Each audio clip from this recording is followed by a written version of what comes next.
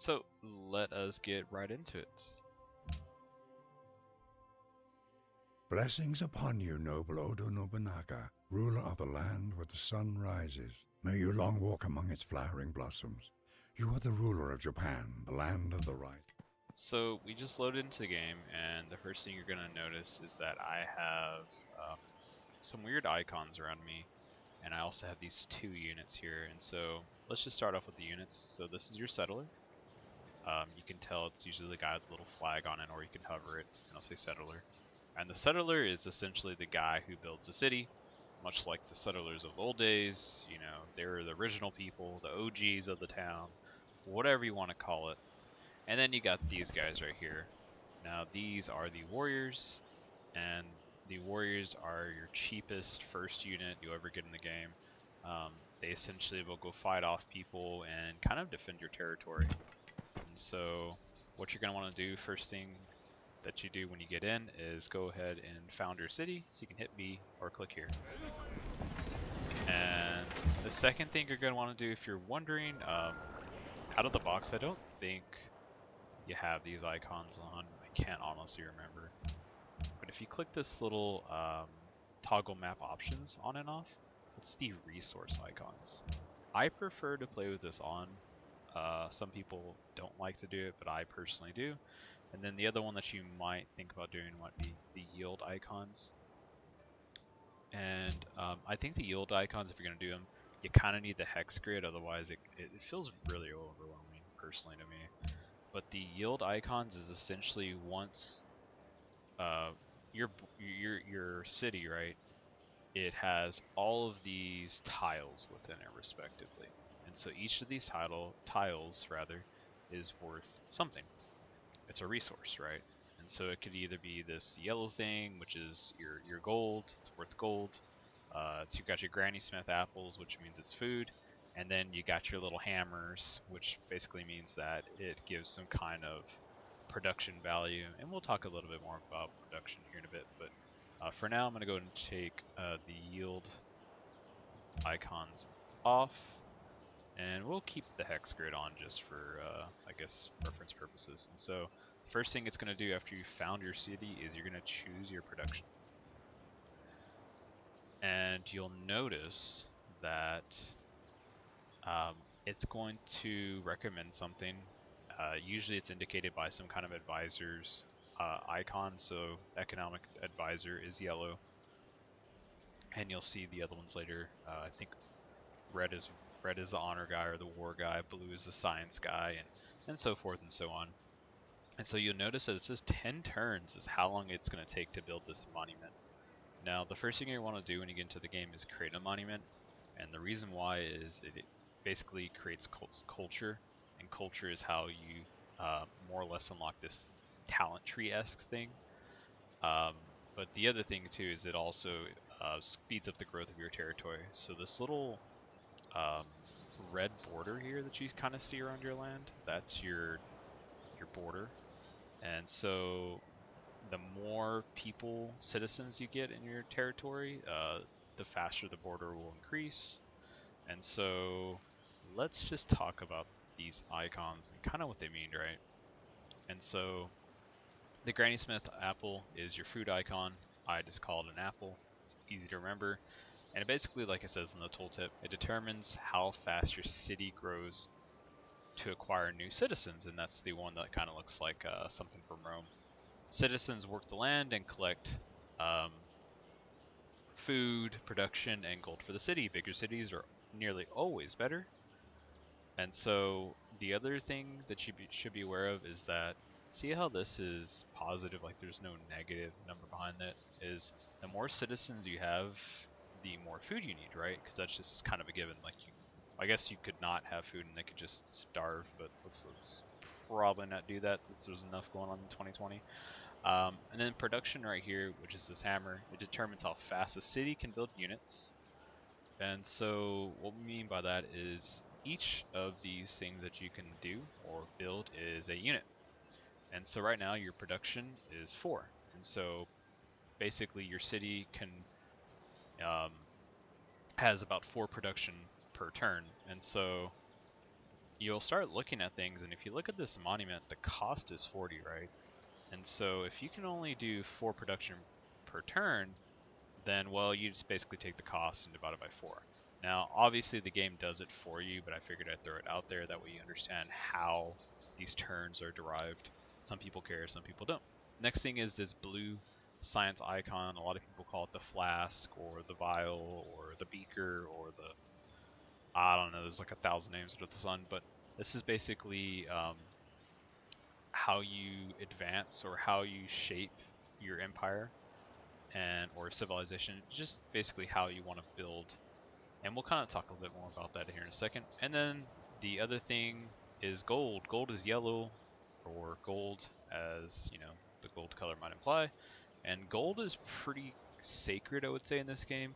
Gold does a lot of things. It's a big deal. Um, you'll use it for various things throughout your time playing, but we'll kind of talk a little bit more about that after. And then culture. Culture is pretty important. I was talking about that earlier. You have like social policies, or I like to call them talent trees, and basically these policies allow you to shape your empire, your civilization into a certain direction. And again, one of the major things about this game is there's really a lot of ways to play, and there's also different ways to win. One way to win is the honor method, which is essentially, declaring war on the world and just annihilating everyone else. There's a culture victory. There is a faith victory, which is this dove right here. There is a tourism victory, which is up here. There's a lot of ways to win. Um, really, Civ is very, very complex, but today I think we just get the easy stuff done, and then kind of as you progress, you might want to restart the game now that you know more, or, go from there. So we're going to go and do Monument, and then now it's going to ask us to select a new research project. But before we do that, let's look at what we have here. And so these two resource icons, as you can tell, when you hover over them, it tells you what they give when worked, and then also, you know, what do you need. So if you hover over the actual tile itself, you'll see on the right hand side that it says cotton is the resource, and it says requires calendar. So you may be wondering to yourself, what is calendar and how do I get that? And then this one right here is stone, and it's gives the resource is stone, and then it requires masonry, right? And so you can choose your research here, and once you do that, you're going to open up the technology tree. Now again, you have your advisors, and I have the advice off. It gets kind of obnoxious, to be honest, but you can adjust that in the settings. And your economic advisor is always going to be the yellow one, and that basically, as an economic advisor would normally, they try to give you the best economic approach to any update. And then your military advisor is always going to be like the guy who wants to go gung ho and kind of Genghis Khan on everyone. And then the last one is your science advisor, and that's the guy who is really trying to get the most bang for his buck in terms of technology advancements, right? Because if you're really far ahead in terms of science, then you kind of like, if they're still with horses and you got, pew pew cannons, laser beams, then you're probably going to win, because that's just, like aliens versus America. But more importantly, so right here, we're going to go with masonry. And so we're going to choose research.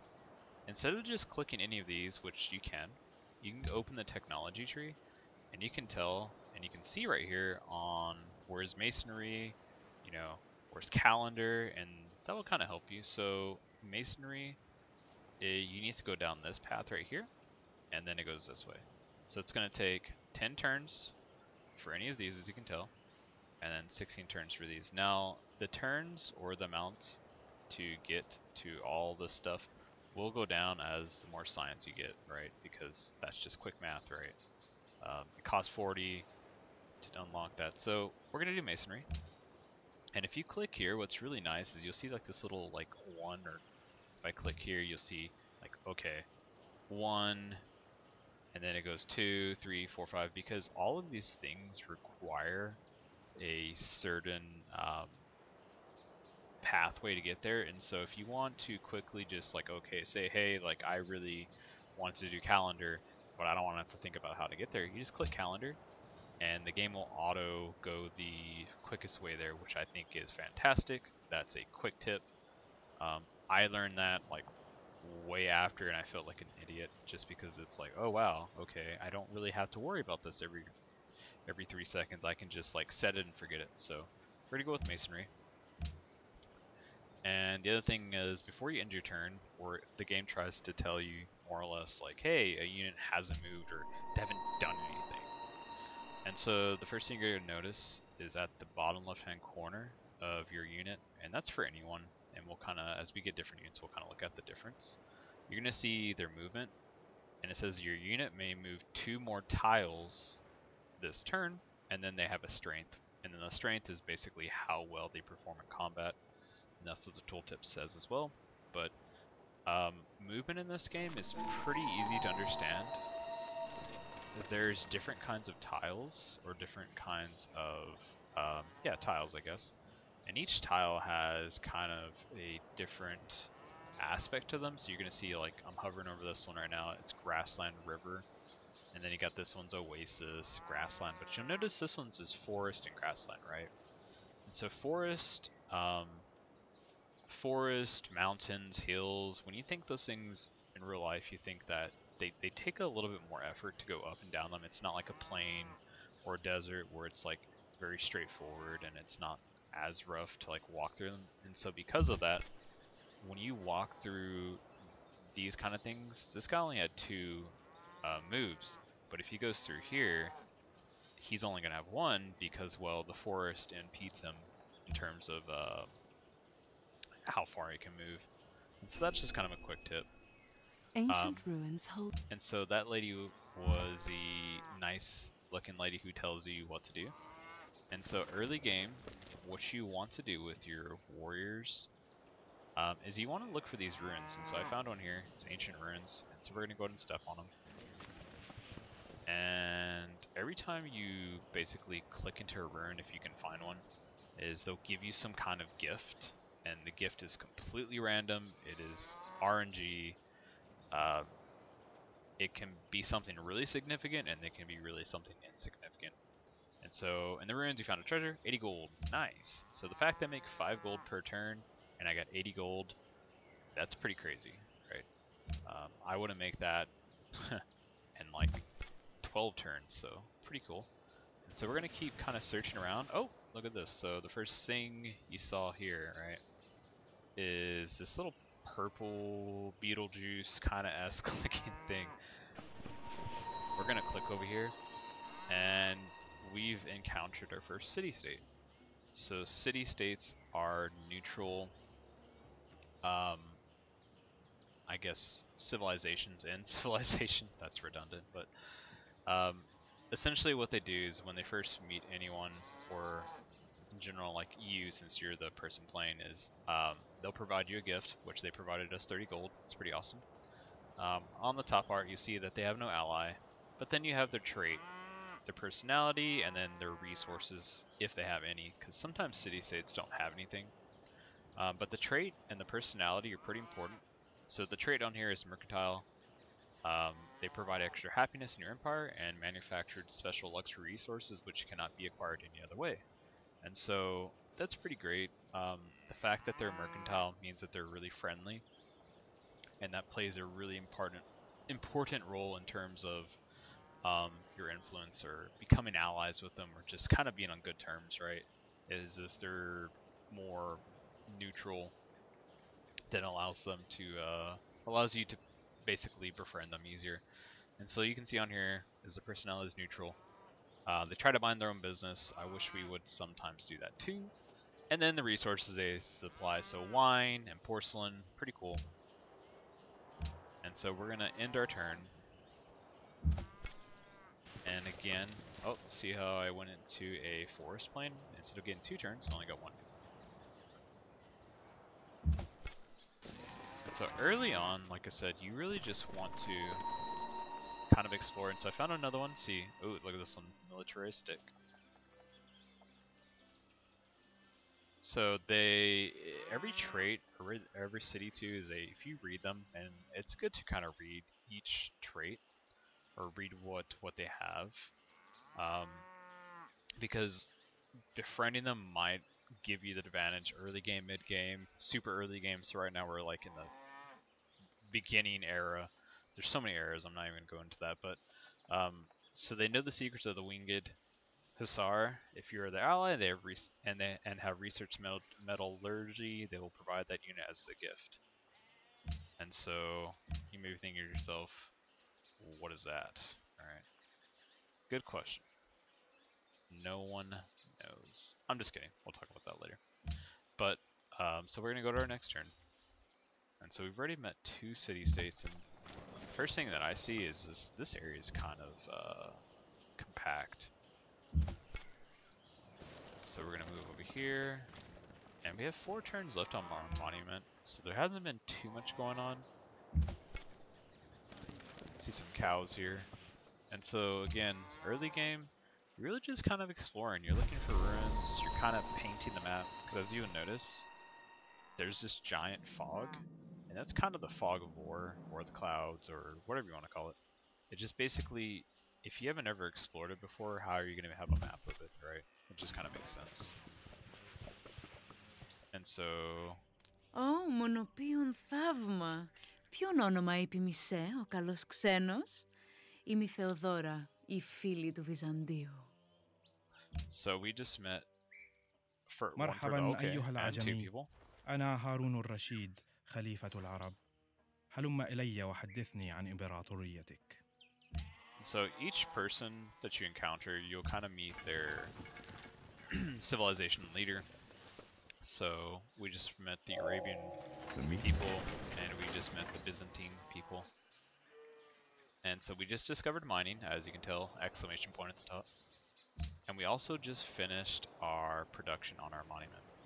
And so right now we have 12 turns to finish our masonry, and we can create a worker in 14. So I think in Genoa right now, let's go ahead and create a worker. So that means 2 turns after it, we'll have something we can work on in our city to make it grow bigger faster. And so again, we're just kind of buying time. Early game is pretty bland. There's not too much to do. If you wanted to, you could opt out of making a worker and build a scout. And a scout can be good. So again, we found another ruin, and you have found the cultural artifacts, which all your citizens, you've received 20 culture. And so you'll notice at the top right now is I have 30 out of 25, which means that I can now adopt a policy. Yeah, pretty sweet, eh? So the game just prompted me to adopt a policy. And you're going to notice is there's a lot of policies, right? If you click advanced view, you can see what each policy does. I'd recommend if you're a first time to kind of just read them. In a nutshell, piety is essentially a religious way of playing the game where you're trying to win through, you know, conforming them to your religion, whether that be Christianity, Buddhism, blah blah blah blah. I think there's like 25 to choose from, so we'll talk a little bit more about that later once we unlock that. There's the honor way. Honor is essentially the war way, and so that's a fun way. There's liberty, and liberty is, like it says, best for civilizations which desire rapid expansion. That's cool too. And then you have your traditional way, which is best for small empires, so it greatly increases the rate of border of expansion in cities and also grants 3 culture in the capital. And then it has more and more below it. So what we're gonna do is I think we will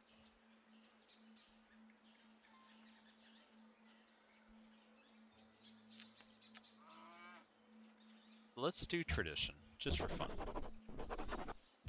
And we'll go on with our lives.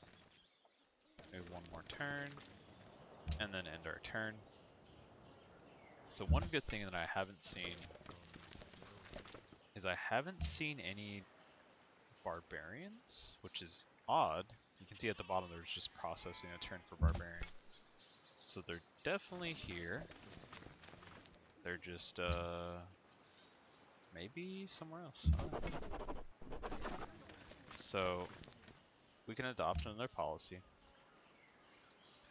And so the top part is 15% production when building wonders, and 1 happiness for every 10 citizens. And so this little guy at the top, I call it the smiley face level. It's your happiness level. So the happier the people you are, it really doesn't matter how high it is per se. The happiness level is for, now what I mean by that is more or less, yes, it's nice to have a really high happiness level, but in general, as long as you got a frowny face or that really angry face in the middle, right there, that red face, then you're doing pretty good, because that just means your capital is always going to be building. And so we're going to do this one right here, which gives us 50% production when building wonders, and 1 happiness for every 10 citizens. And so we really can't utilize that very much yet, but as the game goes on, it becomes more significant.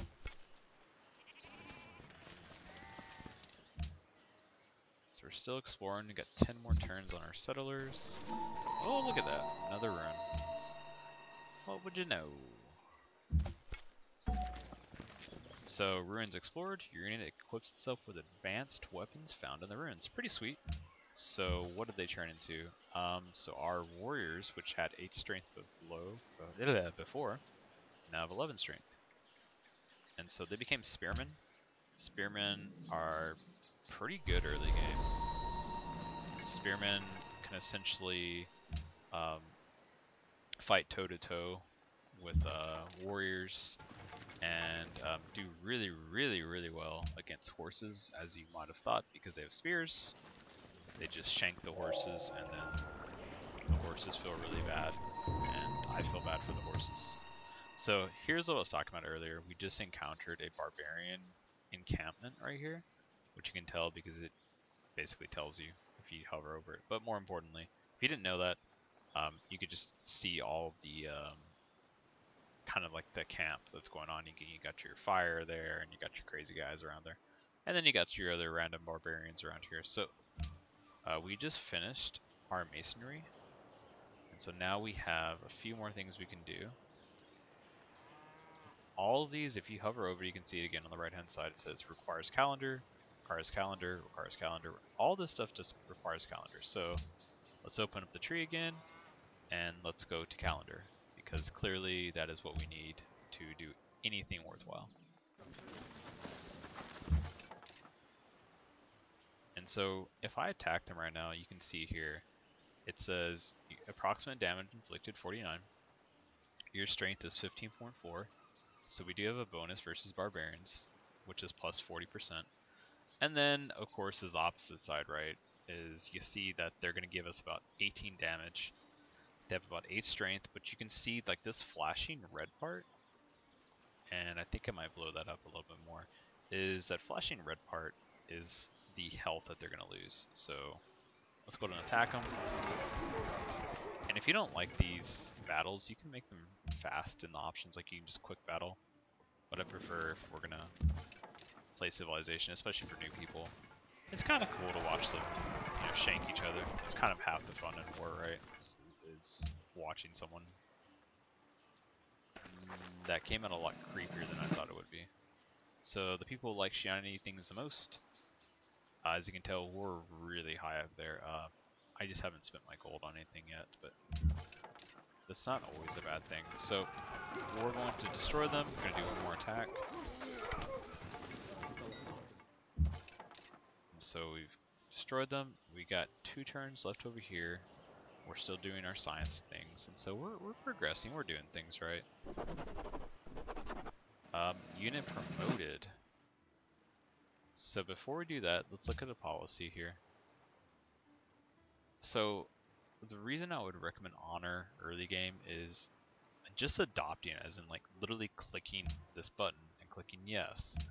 You get 33% more combat bonus versus barbarians, and then it'll tell you like more or less like if someone pops up near you, because they do just randomly spawn, it'll tell you and kind of show you on the map, assuming that you have vision of it. But even if you don't have vision of it, I think it just shows you a fog of war, so you'll just see something like, oh no, I didn't mean to do that. You'll see something like this. So we're gonna go ahead and adopt the policy, do honor, because you can have multiple policies at the same time. You're not just like, oh no, I just picked this one social policy, I can't have more than one, I'm doomed. No, you can have multiple. It's actually very normal to have, to kind of start here, to go here, to go here, to go here, to go here, to go here. Really, it's just kind of like the pathway you want to choose. And so we're going to promote the unit. And you're going to notice that if I hover over them now, I have a 73% bonus, right? And they also have a 40% bonus for being fortified. And so, as you can tell, the damage we'll take is a lot higher. And so what we're going to do is we're going to go ahead and look at the promotions. And so option 1 is to heal instantly.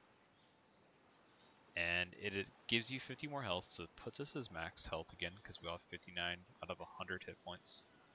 And then the second thing about it is it consumes the opportunity for promotion. And so promotion is this, it's essentially increasing your ability in this area. So they have it drill 1 or shock. So as it says right there, and it's kind of confusing I think at first, is it increases your combat strength when fighting in rough terrains, hills, forest, and jungle. So it gives you an example. So right now, if you were to fight right here, we're on a hill, they're on a hill, then we would want to do rough. Now, I recommend just in general when you're building units to kind of like just spread them out. I don't think it's good to have all shock or all drill, so just kind of your cup of tea. And then shock is the opposite, right?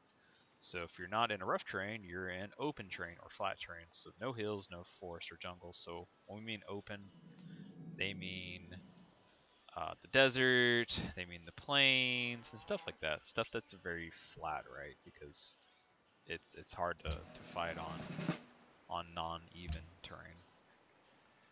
And so we promoted them. I went with Tundra. Oh, it's our workers ready. So the first thing we're going to do is we're going to go ahead and construct a quarry. So every tile has a recommendation on them, and the recommendations that you have will just kind of depend on what settings you have on. And so right here, again, the whole purpose of us researching, whole purpose of us researching this is just to kind of get it easy. Well, that makes sense. The whole purpose of us researching this is to create this quarry, which increases production. So we're going to create it. You can click Q. Now one thing is really cool too, and I'll show you after we make another worker. And so before we do that, you can see right here at the top, it tells you 6 turns until a new citizen is born. And once you get a new citizen, it increases your growth or your border. And then right here at the bottom, you can see now they're asking us to do economic advisor, which is the yellow thing. It tells us, hey, dude, you really need to get another settler because, you know, reasons. And then the honor advisor, which is the red one, the military advisor, is like, hey, dude, you need to put a wall because, you know, people can just jump right in and take our stuff. And it's true. So I think what I'll do, since we're early in the game,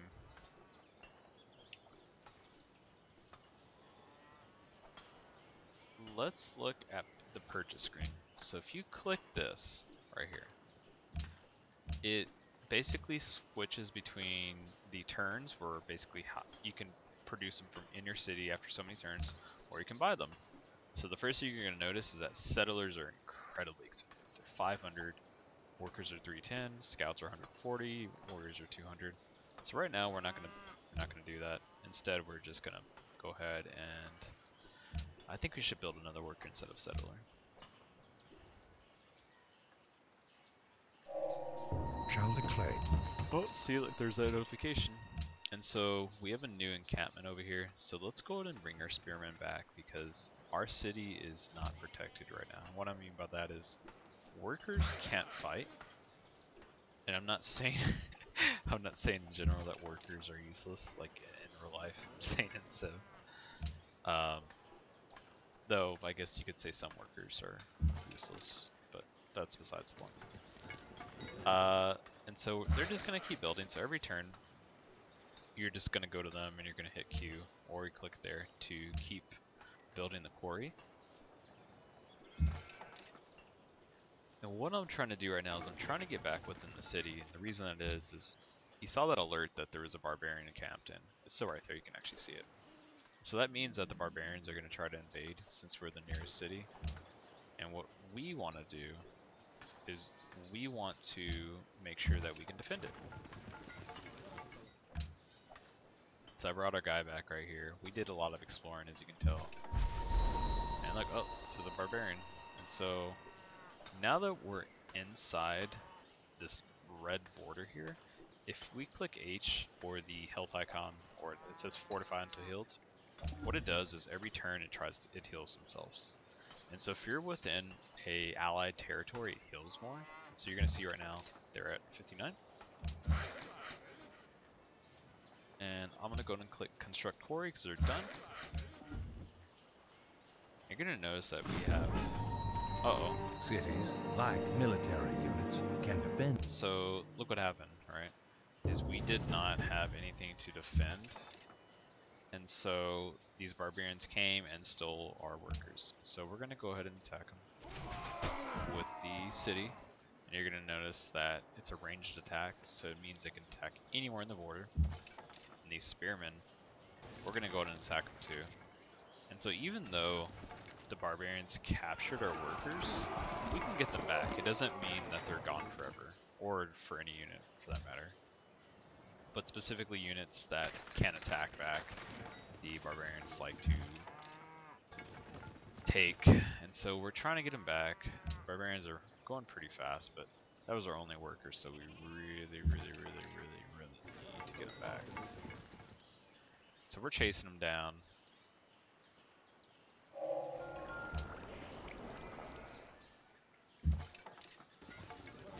So they're over here, and we're gonna go ahead and choose research, and so other things in our territory. Animal husbandry. So this one gives us more food, so why not? It's an early game thing, as you can tell right here.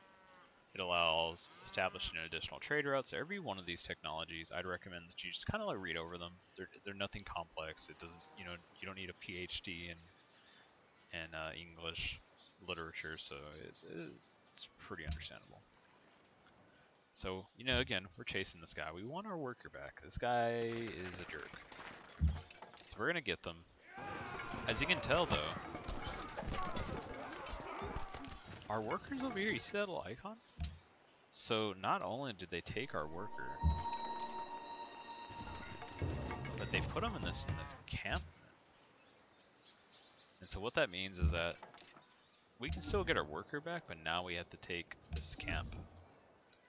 And so I'm fortifying here, and the reason that is I'm already at 60 health, right? So 60 health out of 100 means that I'm essentially halfway to dead. Alright, so this is the first kind of difficult thing in the game. Depending on what you have available, there's multiple avenues you can go. I'd recommend, personally, I'm going to follow my economic advisor. And the reason that is stoneworks right here. Each source of marble and stone worked by the city each source of marble and stone worked by the city produces +1 production.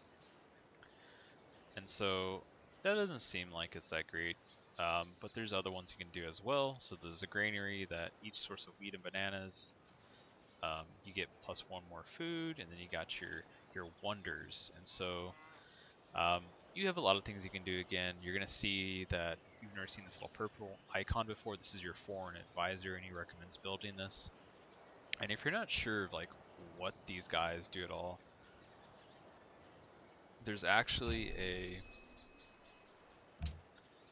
guide on how to play the game, right? And there's different overviews. There's, like I said, Civ is crazy. There is so much to go with this game. It's just like, it's just really wild. But right now, for giggles, we're gonna go into Stoneworks. I just want to make, I just want faster production, and the reason that is I want to be able to build things faster. Thou shalt not muzzle the ox when he treadeth out the corn. And you shall not muzzle the ox when he hath tradeth out the corn. Yes, that sounds great. And so if we construct a plantation on here, which, again, this, if you look at this, and you can change it to the advanced if you want to. If you look at this, you can see that the resource itself gives 2 food and 2 gold, so why not make it 1? And so this lady at the top, she's your economic advisor. I'm gonna call her Gucci. Gucci gives you stuff, right? And so she unlocks the ability to construct a caravan. And so the next thing we're gonna do is we're going to, I think we're going to, and I apologize, I think we're going to, let's continue the tradition. So the thing we picked up is garrison units cost no maintenance, and cities with a garrison unit gain 50% range combat strength. And what that means is if this worker, if you put him in here, if he's sitting in the center of the town or the garrison right here, basically the city gets like a 50% damage bonus in terms of range attacks. And also, as you can tell, my guys are healing over here, so it's really great. They're building up. The next thing I think we want to do is maybe we should research sailing, right?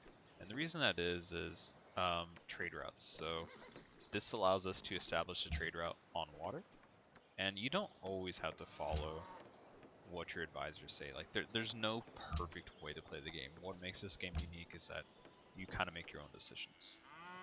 So here I am right over here. I'm kind of building up every turn. Uh-oh, who's this? Okay, because I got the spearman over there. We're still building over here. Yeah, I'm gonna go keep on building up. So Hanoi desires trade route. And so these are the people who are militaristic, which means that they'll provide us sometimes random units, but their personality is hostile. And so hostile is a bit of a pickle to kind of deal with. And what I mean by that is, generally speaking, because they're hostile, it's hard to keep them happy, right? Just think of like the most annoying person you know, and how hard it is to please them, but imagine a city of them, alright? And so at the top you also notice that they have quests, and so each of these quests, it's in order as it's bulleted. And so right there you're going to see that they will reward the player that destroys a nearby barbarian encampment. They want you to complete a land or sea route, and they want you to defeat barbarian units that are invading their territory. So each of these quests will kind of change the status we have with Hanoi, and so this is where we are. We're neutral, meaning that like they don't like us, they don't hate us, they're just kind of meh, you know, about us. And if you go left, that's bad. That means like they'll just more or less dislike you, they'll hate you, they'll resist you. They just really dislike you. And as you keep going, you'll see like there's like this little cutoff, right? These little grids. And the cut point is essentially where they become from neutral to like, ah, I like you, and then to like, oh wow, I really love you, you're my best friend. And so at the bottom you can give them a gift, you can pledge to protect. Basically each of these things have the pros and cons. If you give a gift, basically gives you influence, but since they're hostile, that's going to drop down really, really fast. Or if you pledge to protect is just kind of like signing a peace agreement, signing something that says, hey, if you ever go to war, someone ever declares war on you, in example Hanoi, say like Byzantine, everyone's like, hate these people, they're assholes. It's like, okay, I get that, but I pledge to protect them. Then if they declare war on them, they automatically declare war on you as well. So it's kind of a double-edged sword. You always gotta, it's kind of nice because you want to it keeps your influence at a certain level. So it keeps it at 5 instead of 0, but if they go to war or something happens, well then you inadvertently are now in a war too. As for tribute, that basically is very Genghis Khan, where like, you know, you're like, I see that you have this silk. It would be a shame if you lost that silk. And so you're more or less forcing them to give something to you. And then the last, but certainly not least, is declaring war. I don't personally recommend that just because they give you stuff and they're there to help. So unless they've done something bad to you in the past and you got bad blood, I would not recommend doing that. And Columbo's under attack. Oh no, not Columbus. I mean Columbo. Sucks. So we're gonna go ahead and attack these guys.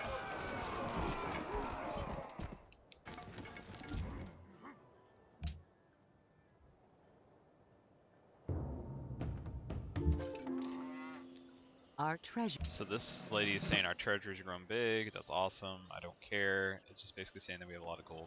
I get it. We want to have a lot of gold. That's a good thing.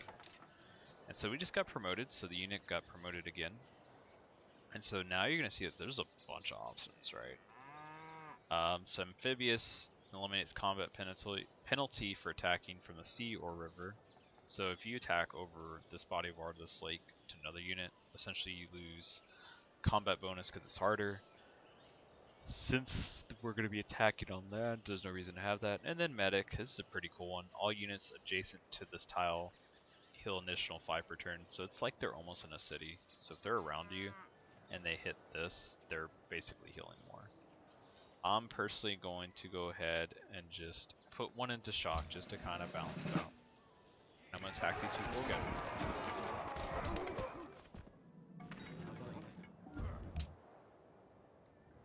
And again, the purpose of this is we're trying to get our workers back. So woo! Kyoto has grown.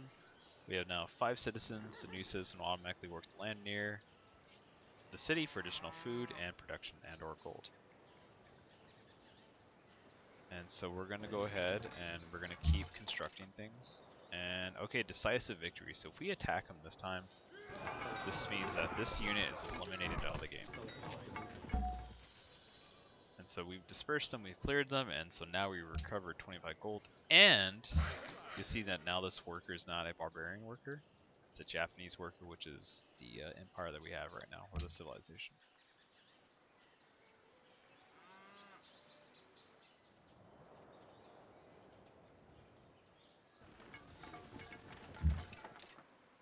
And so that pretty much wraps up the early game in terms of Civ. If I had to sum it up, it's that defend your territory, try to make friends. Having friends is nice. Having strong friends is nicer. And always try to make sure that that's not important. Always try to make sure that you use or you build your technology towards the area that you started in. An example, if you have cotton or you have stone or horses right here, then you should build something that, you know, allows you to take advantage of them, because units like such as horsemen can only be, you know, you can't have horsemen without horses, right? Like that's a given. And so I think what I'd like to do is I'm just going to split this into a part 2. And from there we will talk about really getting into anything after turn 50, and you're going to notice at the top right hand corner of your screen, we're barely in 2000 BC. Like, we're not even, look at this.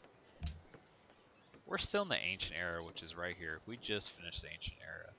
So, in terms of moving to the next era, the way you do that is you discover something, or you basically, you open up this pathway. So if I were to discover optics, now we're magically in the classical era, and it moves everyone in the game on too. So, anywho, we'll talk about more of that in the next video. So, thanks guys for watching. You guys have a good rest of your day. Bye-bye.